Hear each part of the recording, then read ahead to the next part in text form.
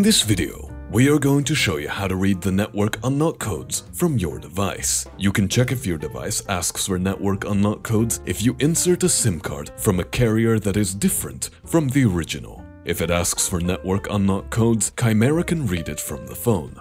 Firstly, connect the phone in ADB mode and click on the Network Factory Reset tab, then on Read Codes Online. Select the latest method and wait until Chimera reads the codes.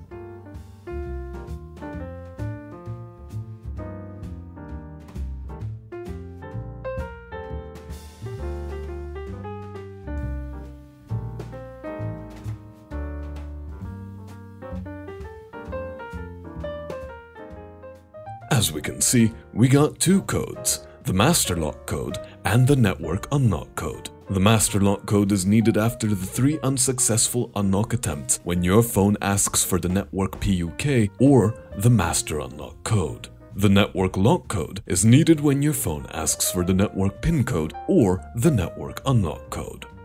Thank you.